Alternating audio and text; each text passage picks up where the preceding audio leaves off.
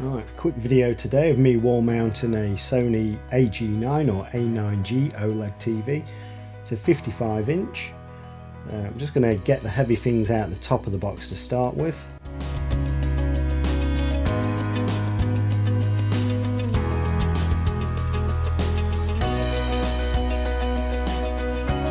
So we've got the remote and the instruction book pack first.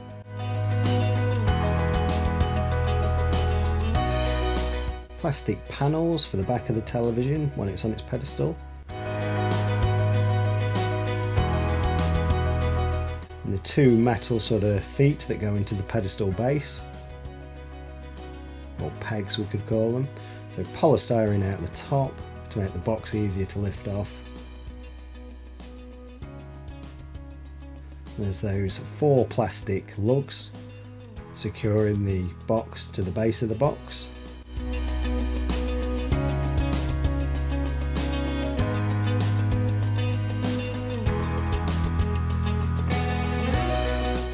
Lift the box off.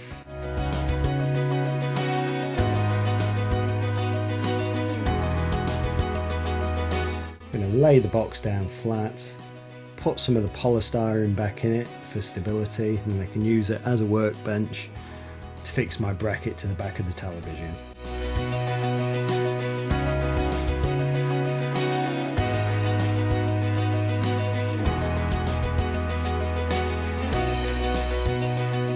There's the metal pedestal base itself and the power lead, which is an IEC mains lead. I'm going to carefully lift it. I would advise 2 people to lift that TV up because it's quite delicate, I would have thought. I'm going to carefully lay it flat on the box.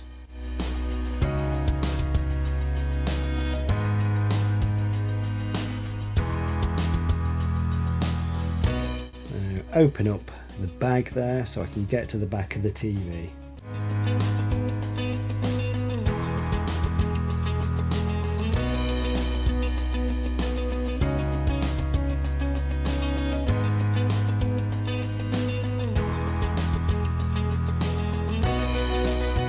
It's the arms from my old bracket, which I shall reuse. VESA mounting is 300 by 300 square. 4 M6 20mm bolts coming out of the back of that TV. They've got retaining washers on them, and I shall use them to reattach the arms to the TV.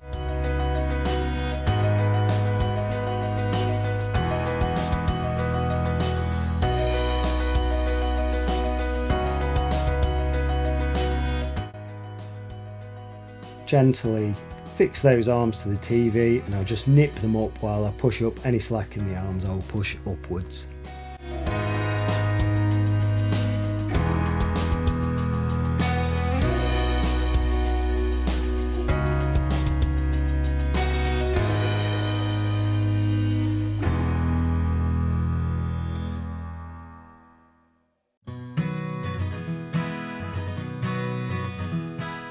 Quick close up of the back.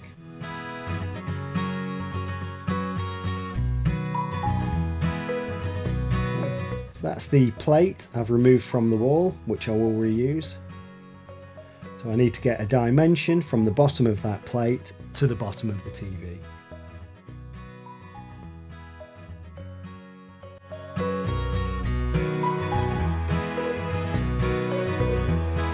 So now on the wall I can mark where I want the bottom of the TV to where the bottom of that plate is in relation. Make a mark.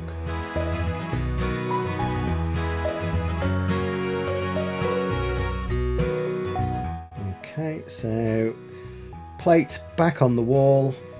I know where I want the bottom of the plate to be. I've got my spirit level on the top, so I can level the bracket and mark positions for my new holes.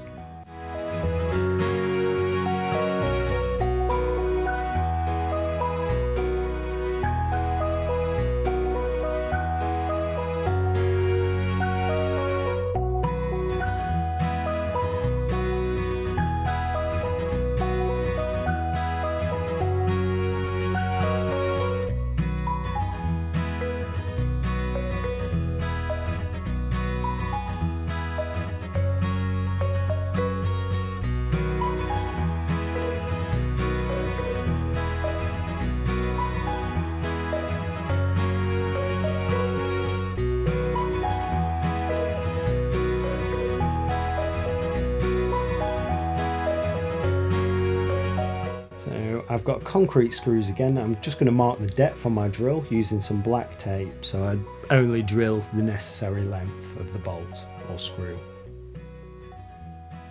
Dustpan underneath, drill a 6mm hole.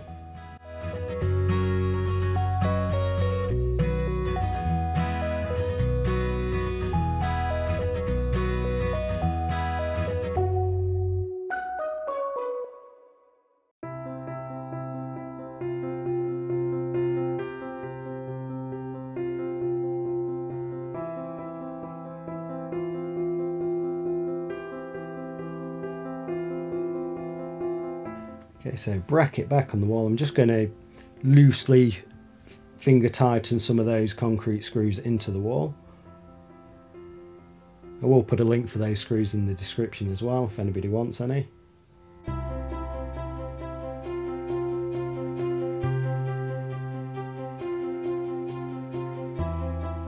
Next I'll use my impact driver just to nip up one of those screws, get the spirit level on the top, level up the bracket and then secure the rest of the screws.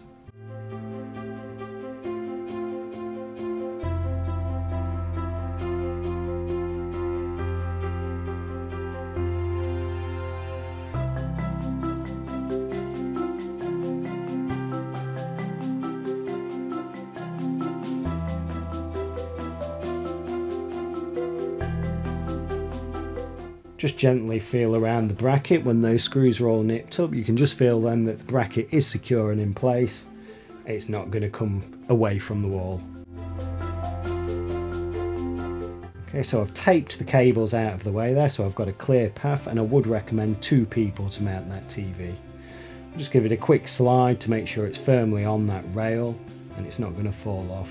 And while I've got my hand underneath, I'm actually going to look underneath or behind it just to be sure that I am securely on that bracket there.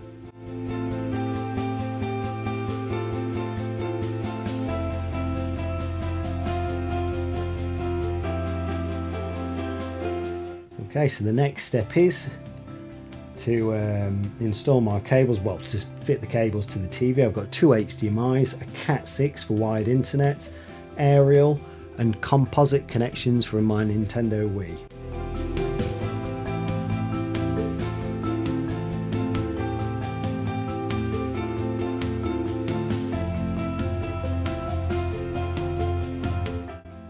Okay, so that's about it. That's the view of the side. With my tape there, I can see from the wall to the front of the TV it comes off about 65mm or 2.5 inches. You could maybe use a lower profile bracket because none of those connections are going directly into the back. They're either going into the side or vertically underneath. So that is it for today. Thank you for watching and please like and subscribe.